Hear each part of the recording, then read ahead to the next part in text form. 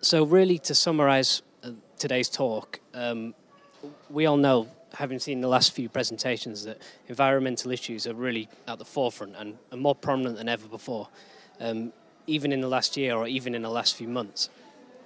So with this, the detrimental effects of the construction industry have been brought to the forefront. So there's a lot of conversations about high embodied energy materials and the detrimental impact of on the planet, basically. So this presentation is about exploring the idea of a sustainable narrative in a commercial context.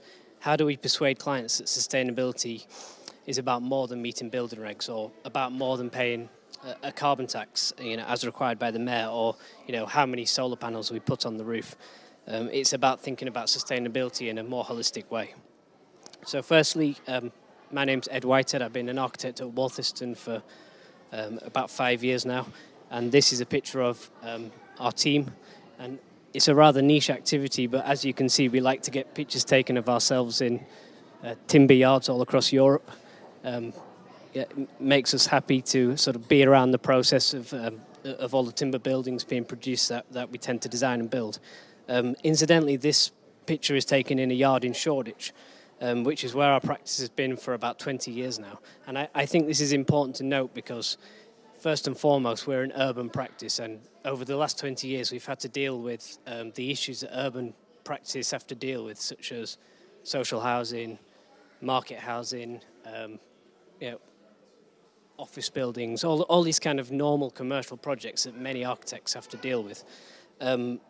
So I think that's important because that's what leads. If we can have an impact on these sort of commercial projects, we can really see the biggest impact across the country and across the globe. So as you can see, and as you've probably heard, Waugh Thistleton are a practice that specialise in designing buildings which are built with mass timber. And this is a picture of a typical sort of cross-laminated timber lift shaft, actually. So maybe people are familiar with what cross-laminated timber is, but I'll just give you a brief overview of what it actually is. So what this diagram shows is effectively a series of planks which are laminated together in perpendicular directions and then forced under pressure to form a huge piece of timber which spans about 18 metres by about 3.4 metres. And what you end up with is a series of walls and floors which are clipped together with simple screws to form a sort of flat pack building. So as you can see, there's a moody shot taken in Dalston, one of our projects, of a piece of cross-laminated timber being winched into place and then screwed into place with these sort of small electric drills that carpenters are used to using all the time. So the next question is, why is timber relevant today? So admittedly, this is quite a big slide, but how we think that CLT could be quite important in reducing carbon across the globe. So if you imagine the idea that as a tree grows, it absorbs carbon. So for the first 30 years of a tree's lifespan, it tends to absorb carbon, and after that, it stops absorbing carbon. So wherever we have forests across the globe, forests need managing, and if you don't manage them, what you get is often forest fires, especially with the climate warming as it is. So ideally, what we would do is manage those forests in a sustainable way, use the timber to engineer highly engineered pieces of timber such as CLT to build, on one hand, small houses, and on the other hand, large 15, 20-story buildings. So what this does is reduces the need for things like concrete and steel. So the more need we create for this type of engineered timber, the more need we create for large sustainable forests across the globe. So we think that, we create the industry, we create the need for the product, and in doing so, we grow more and more forests across the globe. And not only does this help deliver lots of building products, it also helps increase biodiversity and all kinds of other benefits to having more forests. So what this slide really says is, I'm going to go through a couple of stats now, which sort of maybe slightly different variations on the first presentation that we saw today, but it's approximately estimated that 10% of all carbon emitted through construction is via cement, basically. Cement and concrete. So when you put this in context, you say, well, by 2020, we probably need to build another 1 million houses. Now, using traditional construction techniques, this would mean that we need to emit, rather than try to reduce the amount of carbon that we emit as a population in this country, we'd actually be, just to deliver the houses that we need in the next few years, we're going to be emitting, a hell of a lot of carbon. So what we can start to think about is this carbon cycle and say, well, forests grow and absorb carbon. We manage the forest, we build highly engineered bits of timber to build, all the buildings that we need, or some of the buildings that we need. Once the buildings have reached their lifespan, they can be disassembled and used again, the pieces used again, or simply taken to produce and burnt to produce electricity, which is then reabsorbed by the forests that we've replanted, having cut them down in the first place. And what this slide shows is just, the actual process of turning a tree into a piece of building material that can be taken to a site. And what it shows is that every part of that tree is used in one way or another. Now, this is an interesting slide because what it shows that when you first build a building, the energy sort of consumed by that building is pretty much 100% embodied energy, which is this. Whereas hardly any of the energy, because the building's not been there for a long time, is energy used by operation. So what you see is by 2035, where we need to reduce our carbon to meet the Paris Accord, what we see is that actually if we don't deal with embodied energy, we're never going to meet the Paris Accord. So what that means is that embodied energy needs to be brought into our legislation in one way or another. And currently it's not, so that really needs to be a priority. So why is this important in the UK?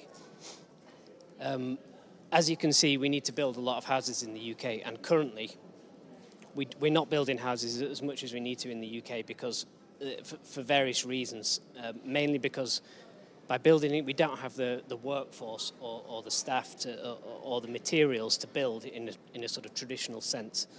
So, firstly, if we start to add Brexit into the mix as well, then not only do we lose lots of architects, we also lose a lot of the potential for workers in the future to come over and sort of build all the houses that we need, and erect all the concrete frames, all these kind of traditional methods of construction which take a lot of people to work. So why is CLT the answer to that? Well, we reduce our reliance on traditional trades for a start. The whole process of building a cross-laminated timber building means that it's exceptionally quiet and clean compared to, say, a concrete or a steel building. So what it means is that you have happier neighbours, less noise pollution, all these issues. You reduce the sort of length of the project significantly, given that lots of the materials are built off-site. And all in all, we think that it's a great solution to the progression of the construction industry and the overall reduction of carbon. So the story so far. So one of the first buildings major buildings that Waugh Thistleton did was Murray Grove. Now this was a sort of 29-unit residential building which was erected in 49 weeks, finished in 2007. So as you can see, the red lines on the plans there and the section represent solid bits of timber, cross-laminated timber construction. So as you can see, it's sort of the walls and floors are built as a sort of flat pack, and it forms a sort of honeycomb type structure. And these are a few views of the site. Now, interestingly, when you turn up on a site like this, it doesn't really feel like a building site as such. It smells like a pine forest. And all the noise and the dampness, you can see that, for instance, these little things hanging down here are to support all the electricians' cables. And rather than, when we spoke to the electricians on this project, rather than arriving on a site and having to have somebody just constantly drilling into a concrete frame, you basically all the operatives need is a little hand drill, and it makes their work so much quicker. So all of the subcontractors, we learned on this project that actually they prefer working on these kind of sites. Now, what you'll also notice here is that whilst cross-laminated timber is quite a sophisticated product in itself, the way it's erected is that it's fairly straightforward. It's just bracketed together with metal brackets, and this was erected in a matter of weeks with four guys from Austria came over with the product itself and erected the building in like a matter of weeks. And here's I think the main thing this image shows is that the lift cores can also be built in cross-laminated timber, so you don't need to even rely on like a concrete core to, to deliver the stiffness required in these kind of structures.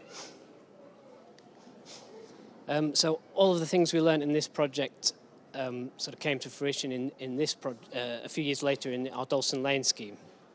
Now, whilst this is not the tallest CLT building, it's by mass, it's the biggest cross-laminated structural timber building in the world, we think. So this is a great example of how the sort of commercial constraints of a project can actually be answered by sort of innovative construction techniques. So there's the site there in Dalston.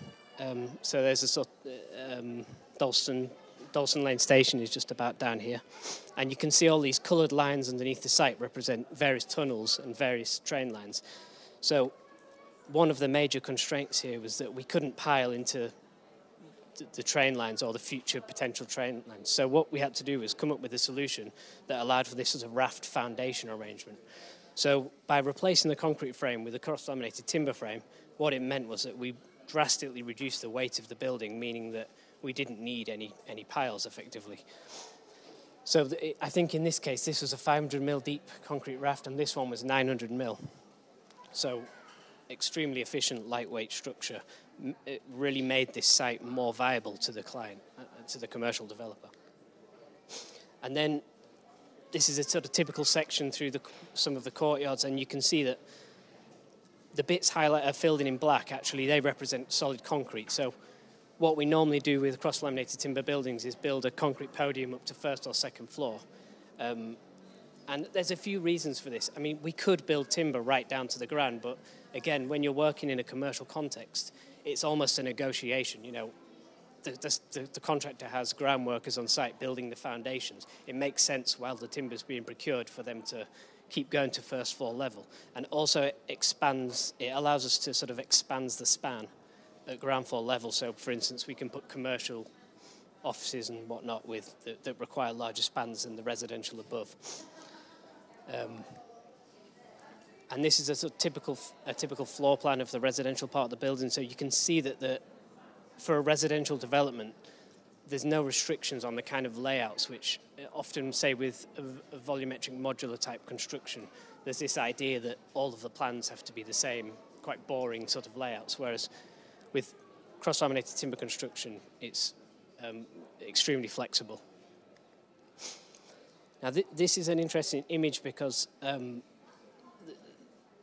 this discussion which we're constantly having in the office is when we build buildings with lightweight timber frames, philosophically doesn't really make sense to clad it in masonry. It's a strange idea, but in this context, the biggest risk for the project was the planning process. So the developer saw that by cladding the building in bricks, that was a sort of de-risk that process. So what we did here was show that with off-the-shelf products, we could deliver a cross-laminated timber building, sequestering, a great deal of carbon, but simply clad it in bricks. We could make that work. And also there's something to be said about the sort of architecture of the building.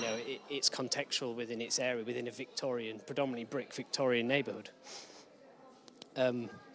This image demonstrates the sort of accuracy of cross-laminated timber construction. So you can see there that that's all installed. There's a little line of mastic. Just, the air tightness in these kind of buildings is really, really good. And that's taken from the underside, the bottom of a lift shaft, actually. And you can see these huge brackets here. So when you build a cross-laminated timber building, it's actually harder to hold it down than it is to hold it up. So you need these huge brackets where the timber connects to the concrete plinth. And I'm not sure what this guy's looking at, but I think there's a piece of timber being winched in here. Yeah. And then this sequence shows, so our first project, the Murray Grove project, effectively occupies that sort of size in relation. So you really get a feel for the scale of this project. So as a summary, what you can see is that by building a building with a lightweight frame, we've achieved way more apartments, way more flats to the commercial developer than they would have been able to get had it been a concrete frame. We've reduced deliveries by, we estimate, 80%, which means much happier neighbours, much quieter area. And then the other question we always get is, well, surely we shouldn't be cutting trees down in a time when we're trying to save, reduce carbon. But actually, if you take the timber used in this building as a sort of factor of the whole forest that it was taken from in Austria, you could say that timber only takes 3 hours to grow. So by thinking about this as a new economy, a new sort of timber economy across Europe and maybe even the world, it really is a viable option. And then there's the final scheme with the overground just there. So the other battle we often face is people often say, well, why don't you expose the timber that you design? Surely you want to show this timber, this amazing structural product. And actually, rather jokingly, the contractor on this project said, well, how the hell are we going to sell 120 saunas in Dalston? And we said, well, this really demonstrates that this looks, for all intents and purposes, like a normal new build residential flat. So we can do that. We demonstrated that we can do that. But on the lower levels here, we can expose the timber and achieve bigger spans in the sort of commercial parts of the building. How are we doing for time? Good? All right, great. Okay, so I can drag on a bit longer. So what's the next step? So we've used cross-laminated timber to, build several large, significant schemes in London. And what's the next step? There's a lot of people talking about MMC, modular construction, all kinds of things. So if you look at the farming industry, it's changed drastically over the past 100 years or so. Same as the healthcare industry. The automotive industry is always used as an example in construction. But then the construction industry hasn't really changed in a significant way as the other industries that we just looked at. So here's a picture of, cross-laminated timber is not only good for building buildings in pure cross-laminated timber, it's also starting to form products in the sort of MMC world. So, for instance, you can get modular construction, which is the modules are all built of cross-laminated timber, or you can get sort of hybrid type structures where certain parts of the building are built in cross-laminated timber and other methods are adopted. So the idea here is about repeating the process rather than, when you talk about modular construction, this is the first thing many people think of, this kind of repetitive, boring, oppressive architecture. The idea of comparing the car industry, it's about how you scale your how do you scale your model of repetition and what is appropriate for each different project. So you can see that Mitsubishi have one chassis that effectively means you can put the same car with different shells to create 14 different cars based on one chassis. So they have their sort of module of repetition sorted out. But what we have to decide for each project is, do we want to build full modular apartments where each apartment is built in a factory and delivered in a truck, or do we want to build houses and apartments that are built of the same wall units, for instance? Or do we want to build something that is sort of traditional, but, for instance, the bathroom pods are the thing that is multiplied? So what we have to really get to grips with is what that module of repetition is. And it's very flexible. It's not as restrained as you might. It doesn't always have to affect the architecture in the way that people sometimes think. So this is a project that we did for the London Festival of Architecture. It's a pavilion that was in the Sackler Courtyard at the V&A, and this is actually the first piece of CLT that was built in this country. The timber used here is actually an American hardwood, and you can see that what we've done is sort of all these sort of planks, pieces of timber that are about 3 by 3 meters have been CNC cut to millimeter tolerances, and a system has been designed, a system of connecting them, so it means that they can be taken apart and put back together, as many times as need be, really. And there you can see a picture of it in the Sackler Courtyard. And what it is effectively a 3D maze. Admittedly, it's a pavilion, but it's aimed at demonstrating, the limits or demonstrating the benefits of this type of construction. And then, just to show that this thing could be taken apart, it went to Milan, and it had a slightly different location there.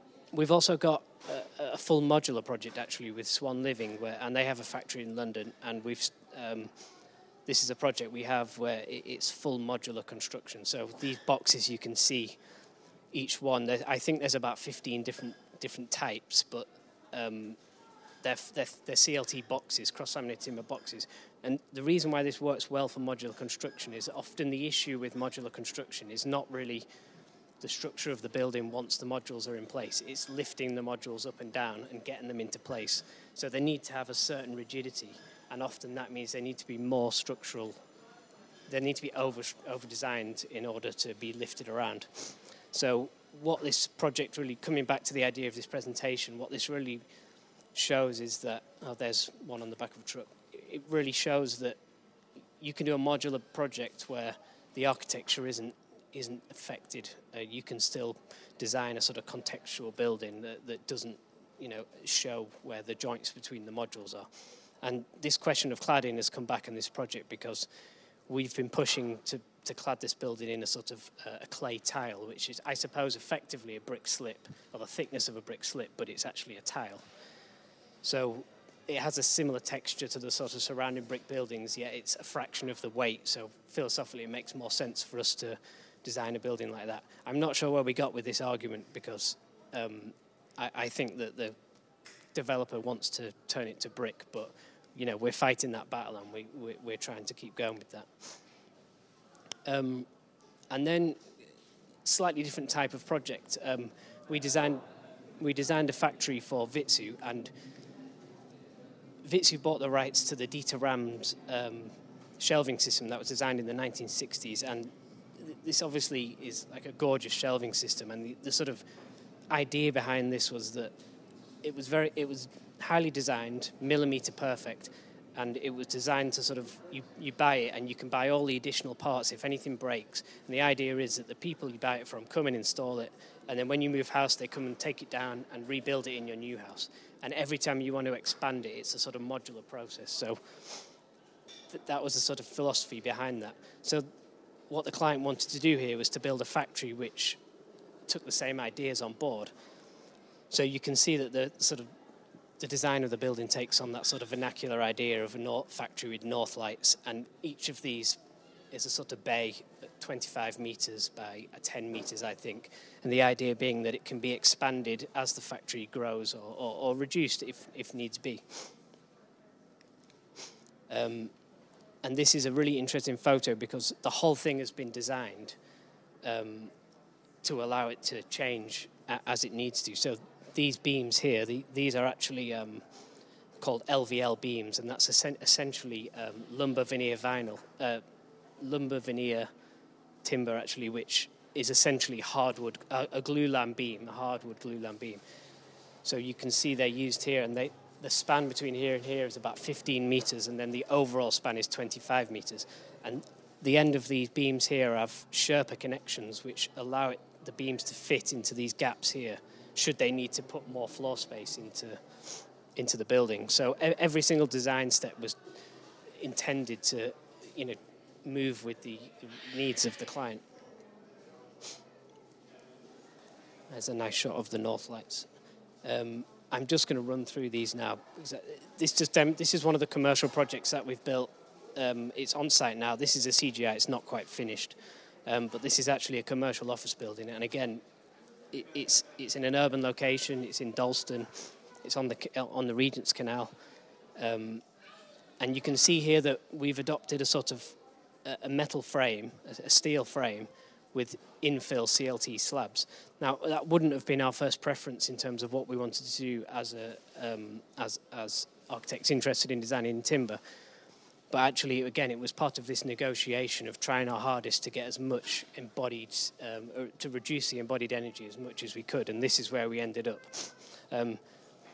If we'd have done this in glulam beams, it meant the beams would have been too deep to build. We would have had to get rid of that story. So it ended up being a sort of bespoke steel and timber solution.